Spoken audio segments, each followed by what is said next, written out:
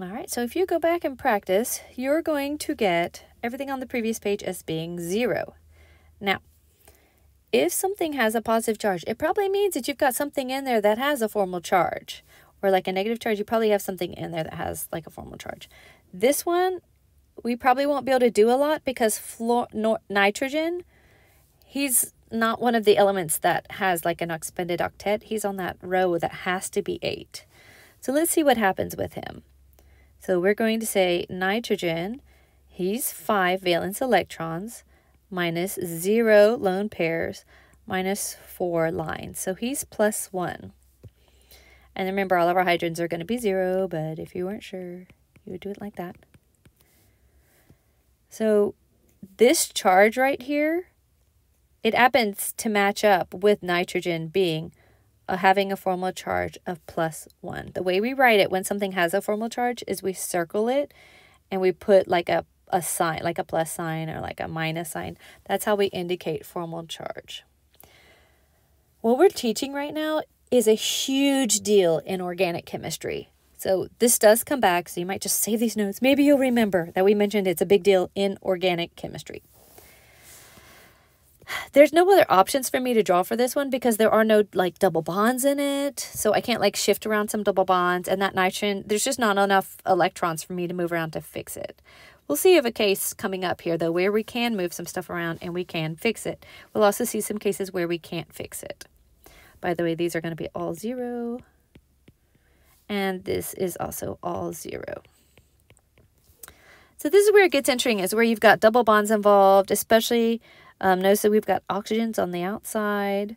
This is a nitrogen though, so just be aware that a lot of times if that element isn't one of the ones with the expanded octet, there's only so much you can do. So let's do nitrogen. So nitrogen is 5 minus 0 lone pairs minus 4 bonds. That gives him have charge of plus 1. Notice that's not the same thing as this negative charge. Let's do our oxygen, the one that has a double bond. So I'm going to write DB above it. So he's 6 minus, he's got 4 lone pairs and he's got 2 bonds. So he's 0. So that double bond oxygen is very happy. Oxygen does like his double bonds. All right, now let's look at the single bonded oxygen. There's 2 of them. Notice they look alike, so you really only have to do the formal charge for one, but it's the formal charge for each of them. That's 6. I'm going to do the bottom one. So I've got 6 valence electrons. 1, 2, 3, 4, 5, 6. Oops, I didn't mean to equal sign. Minus, he's got 1 bond. So this guy's got a negative charge. They each have a negative charge. This is how you would represent this on the molecule. Negative, negative, and positive. Notice that when you add that up, that does equal the total charge of the molecule. And this is 0 over here. I don't have other options drawn, except to say that down here, I did do all of these single and double bond options. But even in those cases, like I've got a plus, and I've got a minus there, or I've got a plus and then a minus and a minus there. Do you see how like they all come out to be the same? You can do the formal charge counts on those and double check it. So let's look at this one. This was the one that we did the example with, but let's practice. Let's look at carbon. Carbon is 4 minus, he's got 0 lone pairs, and he's got 4 lines. So he's 0. So in this structure, carbon is 0. When it's 0, you don't write the formal charge down at all. You just don't put anything down.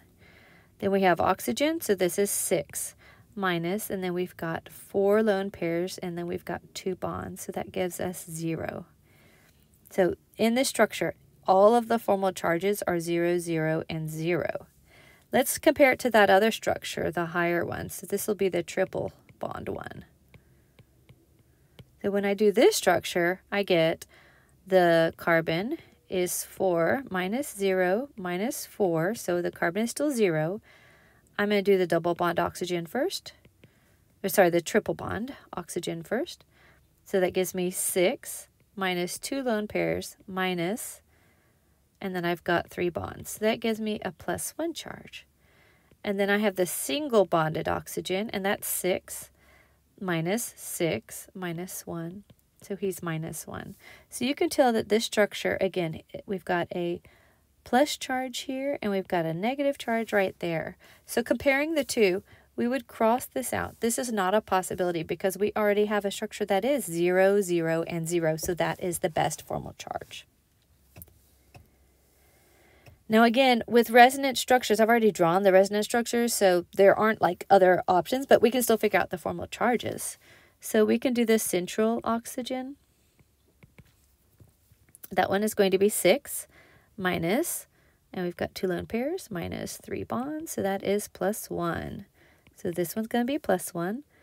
And then we have the double bonded oxygen, and he is 6 minus 4 minus 2, which gives us 0. And then we have the single bonded oxygen, which is 6 minus 1, which is 0. Wait a second, which is -1, right? I was like, how do you get 0?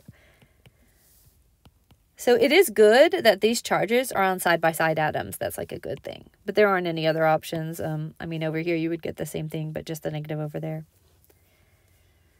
So we haven't really seen structures change. We've been able to rule out a structure, so that's cool. Let's see if we can figure out some kind of thing about the structures changing. So I'm actually going to jump on down. You'll notice that the central atom here, again, he can only have 8 electrons. This one, he can only have 4 electrons. By the way, all of these are 0. And then in this one, the oxygen is 6 minus 2 minus 3, which is +1. And then the hydrogens, they are all going to have to be 0. Notice that that is in sync. They're in sync with each other. But let's look at these 3 right here. And the reason that we're looking at them is because